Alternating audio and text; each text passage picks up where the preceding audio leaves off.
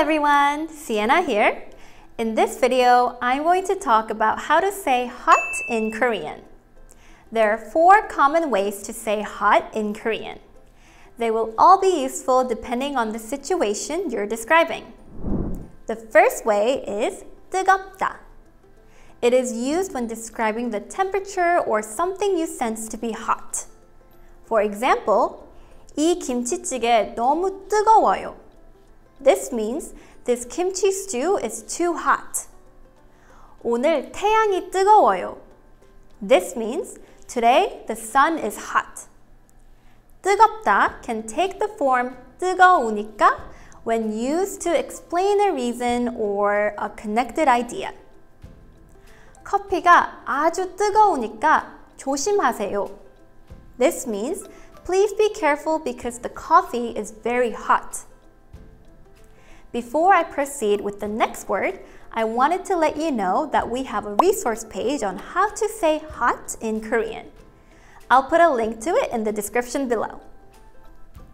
The second way to say hot in Korean is 덥다. This word is often used to describe hot weather. For example, 오늘 날씨 더워요. This means the weather today is hot. 어제 날씨가 너무 더웠어요. This means the weather yesterday was so hot. 덥다 can also take the form of 더운 when placed before a noun. For example, 저는 더운 여름을 즐기지 않아요.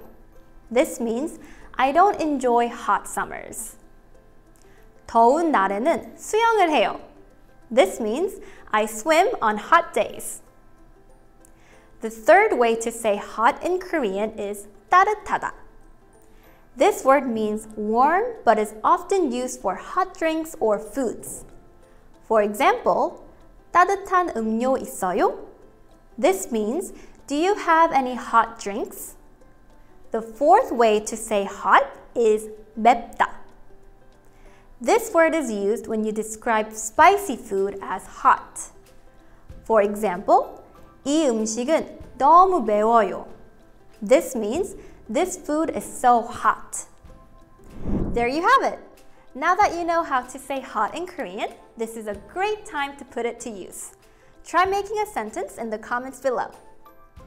And if you like this lesson, remember to like and subscribe to our channel for more videos. 다음에 또 만나요. See you next time.